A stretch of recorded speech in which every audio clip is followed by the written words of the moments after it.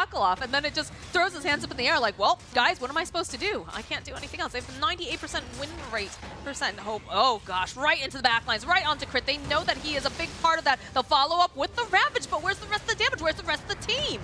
RTZ joining back in, does get the kill on No Tail, follow up with the Boundless. They've already got Sox and just running after RTZ. Look at that damage! Oh my god, there was an RTZ there, but the they just give up. I'm not surprised.